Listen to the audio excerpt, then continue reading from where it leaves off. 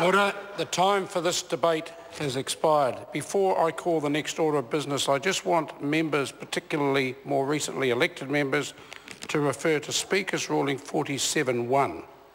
Where possible, members should not read speeches. However, no member other than the Speaker may interrupt a member who is speaking to suggest a breach of this convention, and the Speaker may allow speeches to be read in some circumstances. Such circumstances may relate to the technical nature of the material under discussion or the relative experience of the member concerned.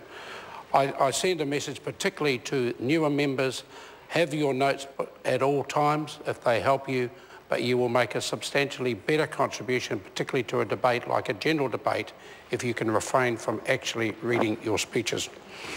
I call on members' order of the day number 1.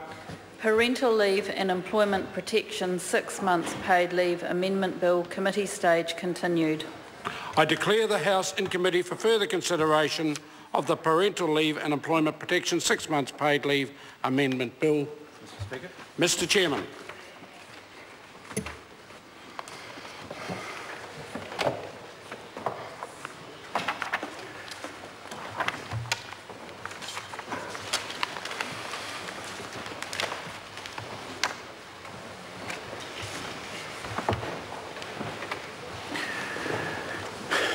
The House is in committee for the further consideration of the Parental Leave and Employment Protection 6 months paid leave amendment bill.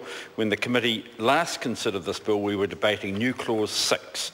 The Honourable Ruth Dyson has the call in 12 seconds if she so wishes. Chris Hipkins. Yeah, Mr. Chair, I understand that we're debating new clause 6 as the That's exactly current, what I just current said, debate. yes. That's just what he said. I was busy reading the clause, and so I didn't want to make sure, I didn't want to get it wrong right